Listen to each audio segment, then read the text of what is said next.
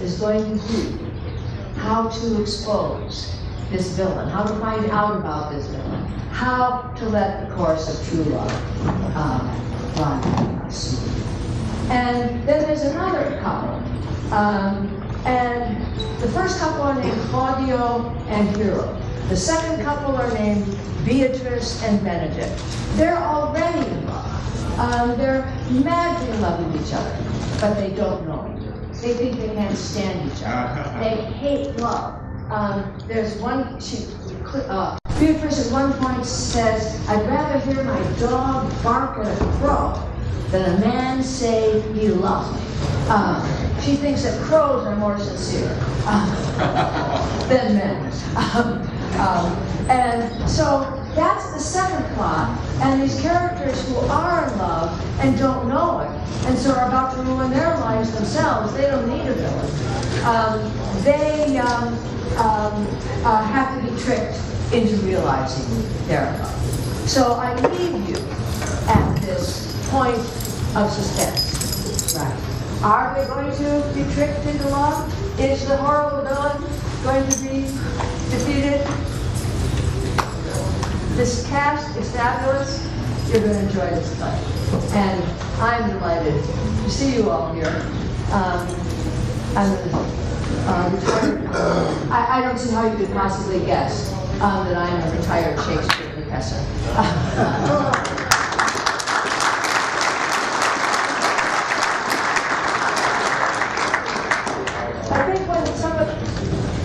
I think when the guests come in, some of you may have to squeeze over to make room for seats for more people, because this room is pretty full.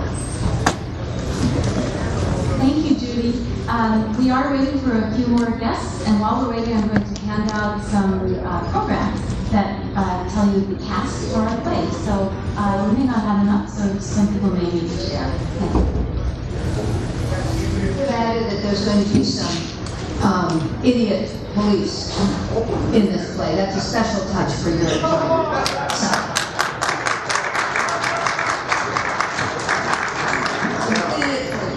I'm going to be very anxious for the performance to start. And I just want to explain one thing about the police, is that when Shakespeare wrote this play, many of the people who would be likely to see it were illiterate. They're not reading yet. Most people are getting information by ear. So to be able to read is a matter of great pride. And this policeman, as I think you will see, takes very comic pride in his accomplishments. But one thing about this is that probably he is, and he wants to use, they're word men. The Elizabethans are word men. Shakespeare is word men. And the police uses as big, long words as he possibly can. But because he didn't grow up with them, because he's not used to them, many of these words are mispronounced, are garbled, and are used incorrectly. And the guy who's playing the policeman does a really good job with this. You have to listen carefully to see for where he is, thinks he's speaking very well and speaking very badly. These are called malapropisms.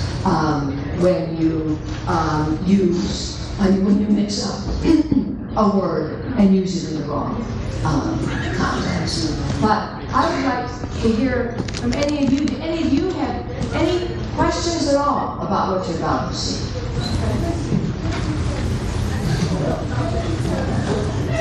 No. There's going to be characters coming down the aisle. There's going to be characters coming out from all directions. There's going to be music. There's going to be dance. What more could you have on a Monday morning?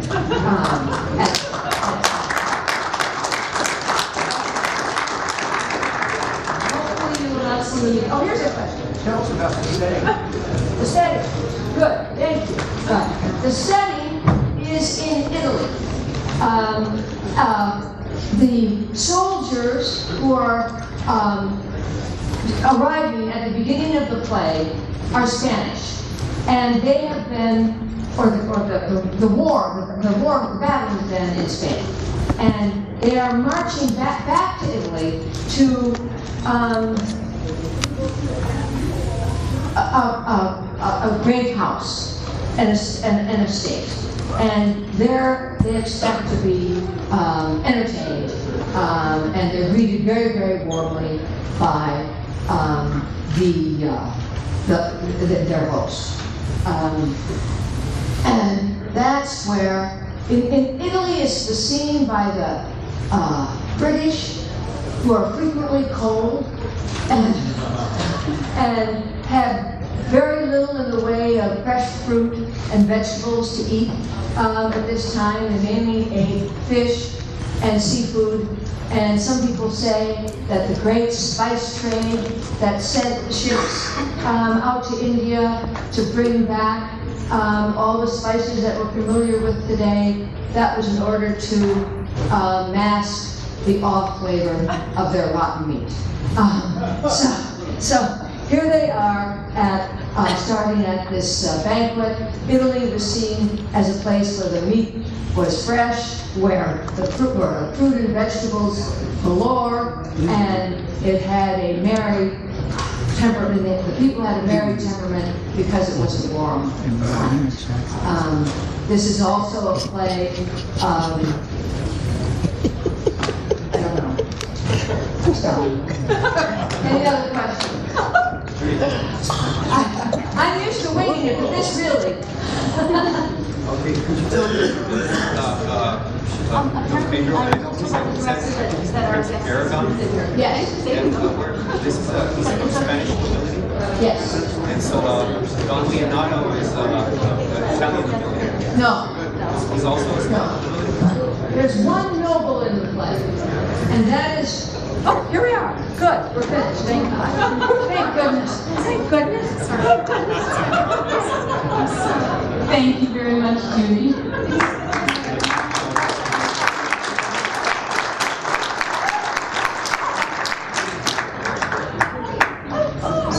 Well, thank you all for your patience.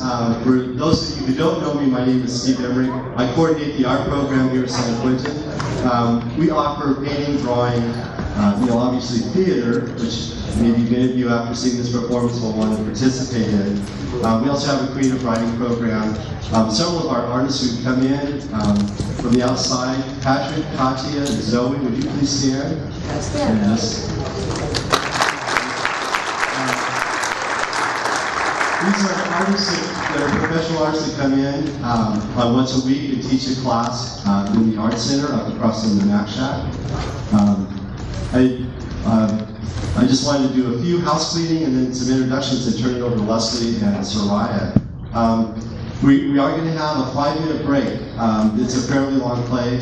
We also had delays, so if you could please, that 5-minute break, just make it efficient. Like quickly get a drink of water, stand up and stretch. If you don't need to do anything, just stretch where you are so that we can get back in and get the rest of the performance going. And that way, once we've completed, then you're welcome to go back to your education classes. I'd also like to point out that San Quentin, what you're here today is you're participating in history. San Quentin has a history of theater arts as well as all the arts. 50 years ago, the first production of Waiting for Godot was performed by a group of inmates. They got together, learned the script, and performed in one of the chapels. 20 years ago, a Swedish director, with the blessing of Samuel Beckett himself, came, worked with several men, and did a production of Waiting for Godot. One of the gentlemen out of that production is in this production today. So you're not just here kind of getting out of your classroom or under lock and key. You're part of participating in historic events that break the barriers, that show that men inside have the same capability and strength of people on the outside, that you're human, that you can take on challenges and meet those.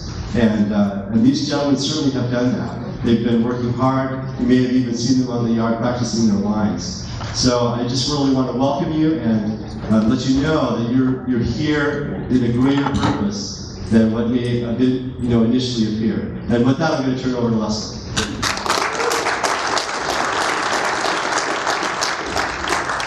Thanks, Steve. We wouldn't be able to do Shakespeare at San Quentin without Steve Emmerich, and I would,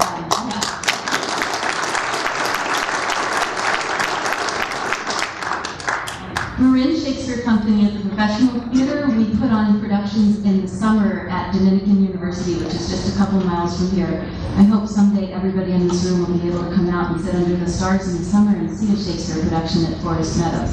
We also do Shakespeare education programs with students starting from 5-year-olds, elementary school students, middle school students, and adults, and we're very happy to share Shakespeare here with our student actors, because our actors today are all students of Shakespeare. They're all studying Shakespeare here at San Quentin. We believe that Shakespeare is something that should be shared with everybody. Shakespeare was perhaps the most thoughtful writer who ever put pen to paper. His characters and stories have something to teach us all. His vocabulary excels any other writers. And the performers you're going to see today have spent the last 7 months working with this material. They've had a weekly class. They put in a lot of time outside of their class, learning their lines, and you can see our beautiful scenic artists have created some beautiful backdrops for the play. Soraya Keating, the director of this play, has brought her passion to this production. And I'd like to thank also Jonathan Gonzalez, who was our first Shakespeare teacher here at San Quentin. We've been doing Shakespeare classes here for 5 years, and this is the first time that we've been able to do a performance in the chapel, which has allowed us to invite all of you all to join us here today. And so we're very grateful to the people at San Quentin who allowed us to be here in this room so that you could share this today as well.